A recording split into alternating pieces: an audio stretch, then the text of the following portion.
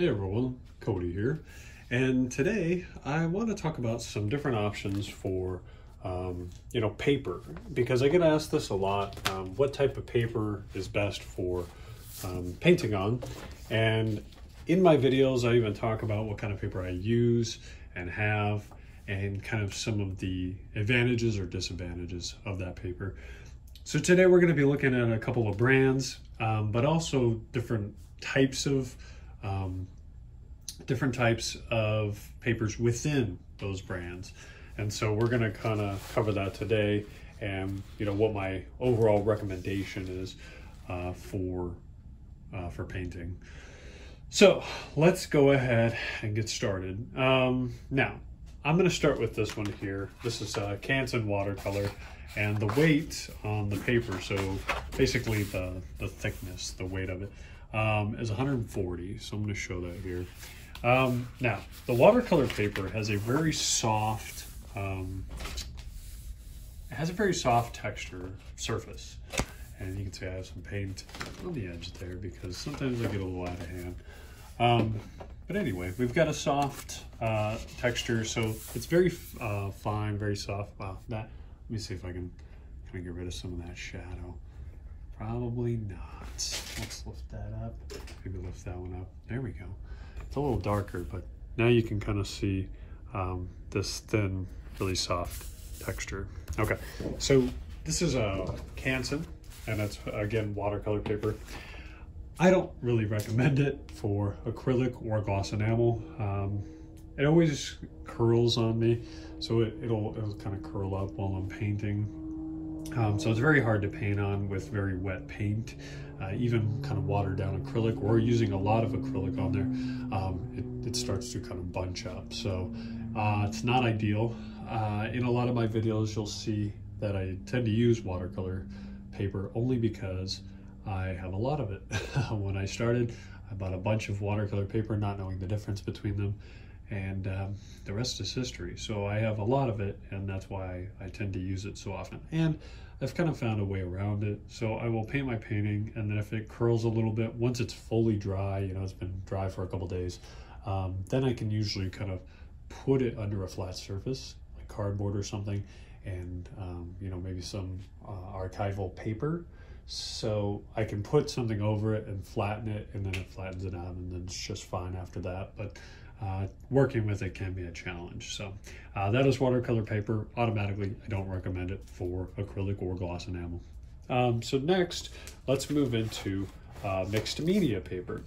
So mixed media is okay. If you had to kind of go with a paper that wasn't the ones that I'm going to recommend for you, it can work. And you can see that this one doesn't really have a texture. It's actually very flat. And the weight on this particular Strathmore one is 184. So automatically it's a heavier, like sturdier, thicker paper than the Canson watercolor. And so this Strathmore, I actually don't have too many issues with. It does kind of, it can shrivel up a little bit while using it, but it's a lot more durable. And I love the feel of the soft texture. I like that it's just very flat, so it doesn't absorb as much moisture. And you can kind of get better coverage with the painting if you're just trying to do like a flat painting, because it doesn't have little ridges in it. So it's very smooth. I do like the mixed media. It's not my favorite, but I prefer it over the watercolor paper. So that's kind of my second recommendation. And again, it's a little thicker, at least the Strathmore is. I believe the Canson mixed media paper is actually thinner than the Strathmore. I took a picture of it. I'll put the picture up on screen. And I believe that was the case, that the Canson mixed media paper was actually a little thinner. The weight wasn't as heavy. So basically you want a heavier paper if you're trying to put a lot of paint on there, because if it's heavier paper, it's not going to it's not going to curl up as much, and you can kind of keep it flat as you paint. It also helps with the distribution. So next, let's talk about the acrylic paper, since it's right next to it. I'm gonna move that up here. Stay. Okay, So let's talk about the acrylic paper next. So right off the bat, you can see the weight on the acrylic paper is 246. So it's definitely much heavier than any of the other papers. It's actually the heaviest of all of them. And I really like the acrylic paper. So if I was going to choose a paper, there's a reason why acrylic paper is great for painting acrylic or even gloss enamel. You can see the weave in it. So it's very similar to canvas. It has the little weaves in it, and it's just very thick, very durable. You can kind of see the thickness there. So it's almost like cardboard or cardstock. So this is a very heavy duty paper. I recommend this. The only problem with this for me is just I can't get it locally any bigger than this size, so 12 by 12s. So it's fine for small square paintings, which is cool.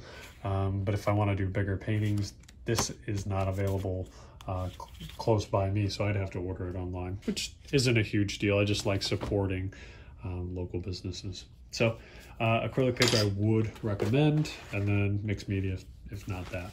Now next we're going to move into Canva paper. And so Canva paper is thinner than the mixed media or the acrylic. So I will say that's a little bit of a downside just because it's not as thick. But it does have the weave on it. So it's got the same weave on it. And it just holds the acrylic and the oil well. So it doesn't absorb as much. So I don't know how they coat this. It even says canvas texture primed and ready to use.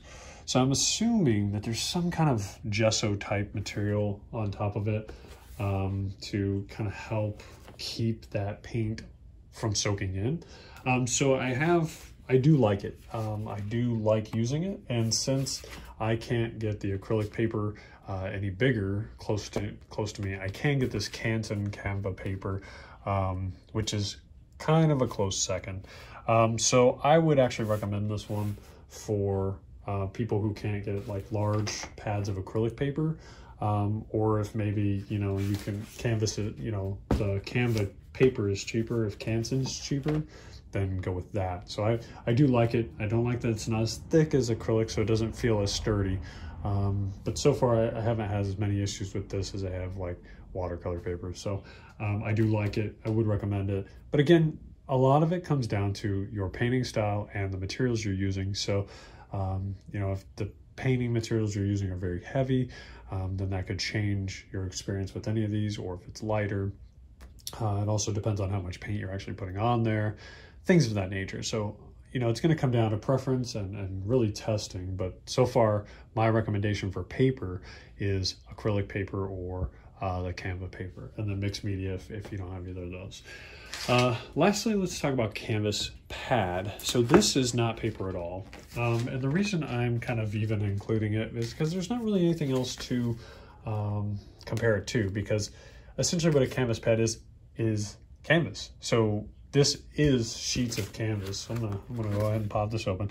And it doesn't really say the weight on it because it's not technically paper, so I don't think they have to grade the weight.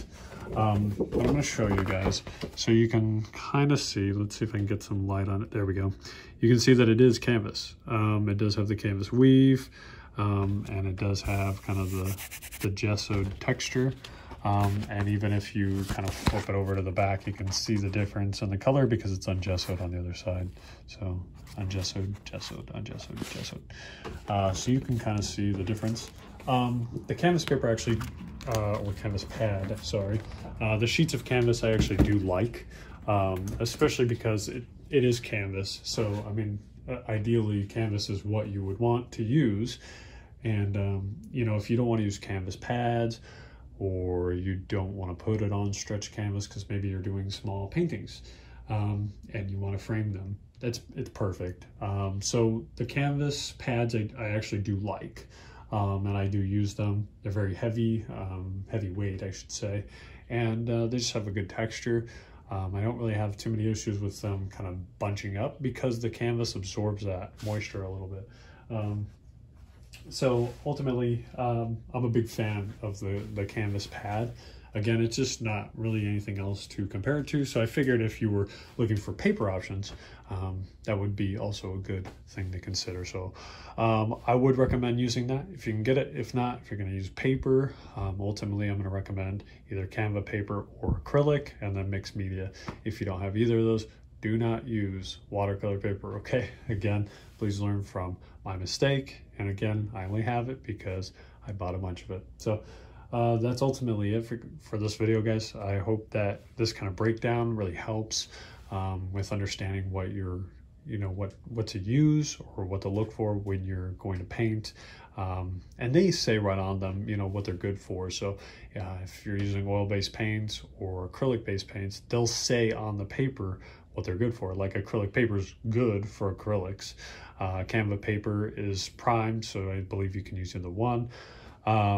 Mixed media, I think, is the same thing, and the same thing with the canvas pad. So yeah, ultimately that's it. Hopefully that helps, and don't really have anything else today. So I will see you guys in the next painting video. Take care, God bless, and see you then. Bye, guys.